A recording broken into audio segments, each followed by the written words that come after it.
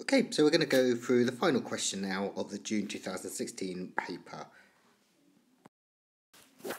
So the first thing I need to do is calculate the empirical formula. And they've given me the percentage by mass up here. So let's do that. So I have got carbon, hydrogen and oxygen, 54.5 for carbon rather, 9.1 for hydrogen and 36.4 for oxygen. You've divided by the relative atomic mass for each of them, and you will get this to be 4.54. This is obviously going to be 9.1, and then for oxygen 2.28. You divide by the smallest one, which is the oxygen, so that will become 1, that's 4, and that is 2. So my empirical formula is C2H4O. Now if you look at this peak here, that is the molecular ion, that comes to 88, which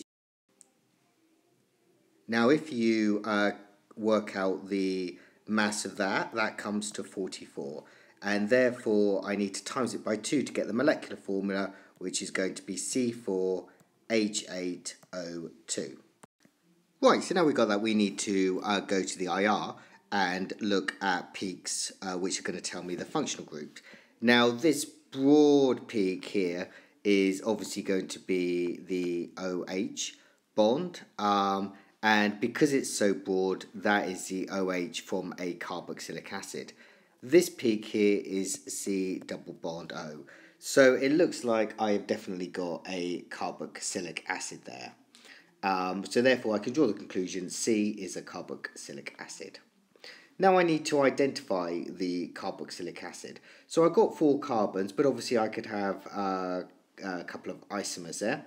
So it could be butanoic acid, or alternatively it could be methyl propanoic acid. So we need to look at the mass spec to do that.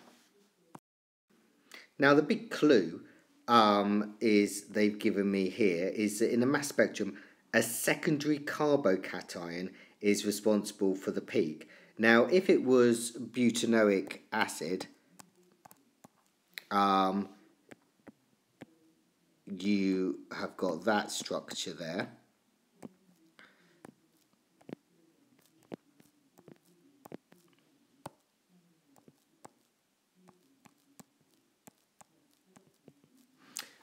But obviously if I've got methyl butanoic acid, I would have a methyl group there, and then this group would disappear there. So which one is it? Well, this peak here at 43 relates to C3H7+. And if you look at the structure up here, you will notice that that is that group there. And therefore, the compound C is going to be methyl propanoic acid. So the final structure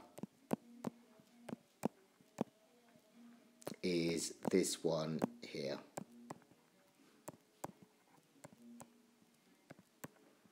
Like so.